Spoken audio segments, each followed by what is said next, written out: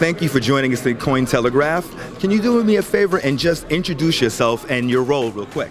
Sure. So my name is Marcelo. I'm the founder and CEO of Maecenas. Maecenas is a platform that allows anyone to buy and sell shares in artworks. So it's a bit like a NASDAQ for paintings.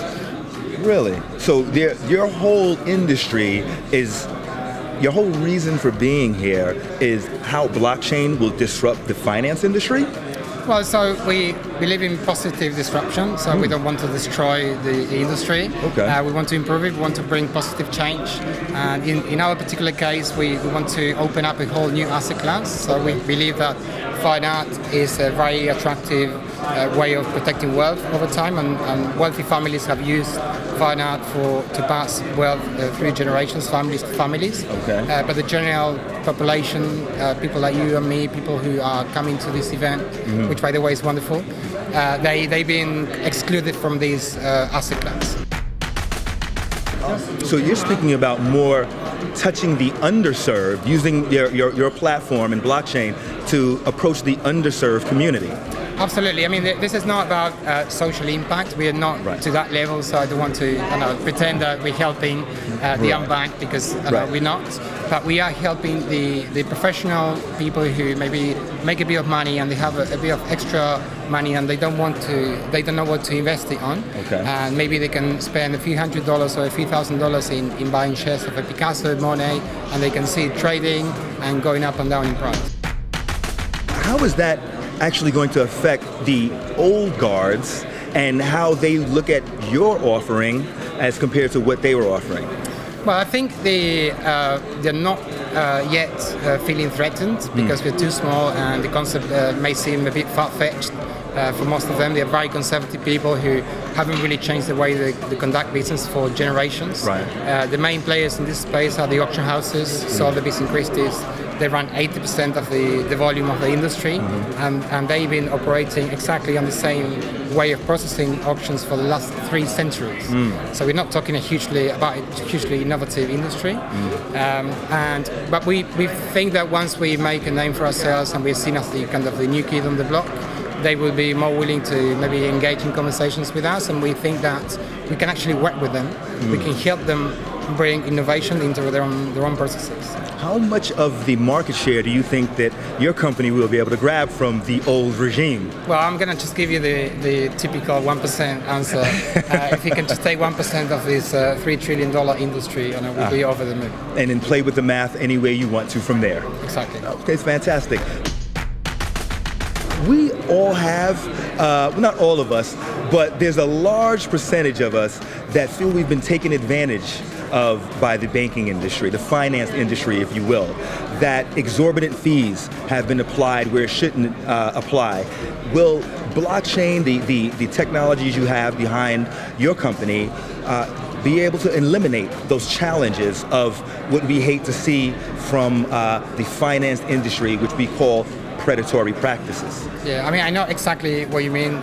Just last week I had to send a £150 payment to our London office, and I had to pay 22% in fees, including FX fees and cable charges and so on. So I fully understand, based on my personal experience running my company, what you're talking about. And I personally feel very excited about a future where blockchain can eliminate these opportunities where these players, because they happen to sit between 2 parties that need to send money across, and they can afford the luxury of not being efficient. I wouldn't say they're necessarily deliberately deciding to rip people off. I prefer to choose to think that they due to the lack of market pressure, they are inefficient and they can afford to continue being inefficient and pass these inefficiencies back to us. That was the most optimistic cover for big banks I've ever heard in my entire life. Well, I have banking experience. Most of my friends are in the banking industry. I don't want to upset them by saying outrageous things about them.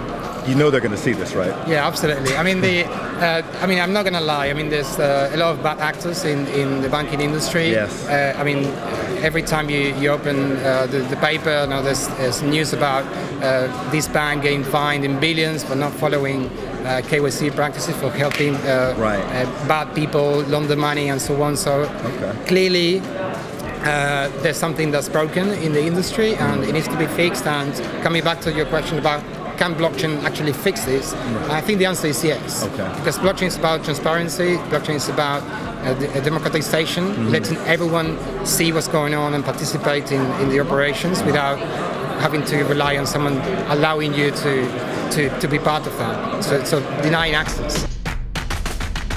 Well, we spoke about KYC, and for the viewers out there, KYC is know your customer. This is important information when you are under this heavily regulated industry by governments. So, as we know with cryptocurrency, that's not so regulated.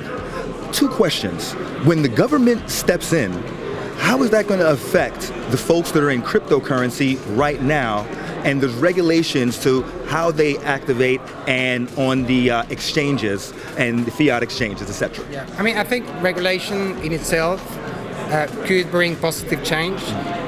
In practice, we still haven't seen that because the banks, which are probably the most heavily regulated type of companies in this industry, they have to allocate a significant percentage of their budget just to cover compliance costs.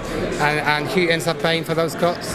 The users. So if you, the short answer to your question is, if the cryptocurrency space gets regulated, it's going to get very expensive for everyone, and it's going to be subjected to a lot of constraints and restrictions, which I think is going to be very negative and destructive for the ecosystem. So I'm a strong advocate of self-regulation. So just regulate where you need to regulate, but don't try to step too much into every industry. What do you feel about these government-issued coins? You're talking about Russia, you're talking about China. These are heavily influential entities. How do you think that their presence in the cryptocurrency market will affect the others outside of that government-issued coin? Well, I think it's going to be very interesting to see how this plays out. I don't have a strong view. I think my gut feeling is that it feels misguided to create a centralized cryptocurrency. That's kind of feels like a contradiction. Right. But I mean, I can see why governments will want to sort of bring crypto into money issuance, because it will give them more control. It will give them more visibility as to who is transacting with the currency, the amounts, and so on. So I can understand the rationale behind it, but I don't think it's going to bring real solutions. Right. You mentioned one of the main challenges. It's almost contradictory to what we're engaging with digital currency for. The anonymity, the ease of use, but the transparency of a secure transaction. And it seems as though the government wants to step in and regulate those sectors for their own benefit. Do you see it any other way besides them benefiting? Does it really look like they're benefiting the consumer, or is it benefiting the government when they step in regulating cryptocurrency? Well, I'm going to use the example of Singapore. So Singapore is also looking into issuing their own national currency.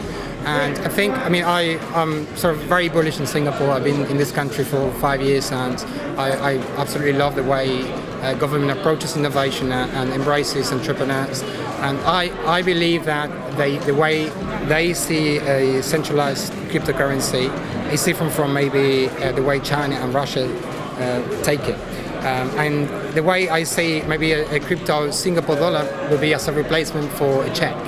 So even though this country is hugely innovative and I think it has the highest percentage of cashless transactions in the world, there's still millions of checks being issued and cashed every year. Absolutely. And that is very expensive. And if you can get rid of checks and replace them with a crypto check, if you will, I would be very happy about that. And I think that is potentially a positive way of rolling out a centrally issued and controlled cryptocurrency. We've had a lot of conversation about the finance industry, and there's two things I'd like to ask you. One, what is the most disruptive positive, innovative company that you've seen that to show so far in the finance world? besides your company? Quite a few companies that I've come across for the first time in this event, which is kudos to the organizers in bringing such a wide range of companies. I can't remember the name of the company, so it's going to be unfair to them, but there's a small startup that's trying to create a digital bank based on cryptocurrency. Out of London.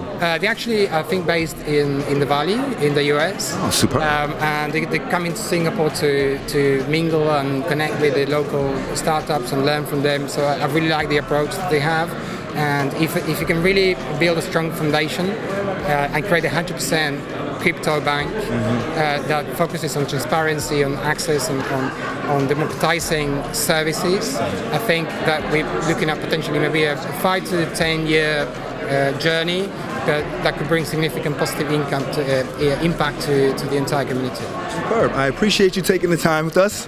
Thanks. Enjoy the rest of the show. We'll see you tomorrow. Stephen Chase signing off for Cointelegraph.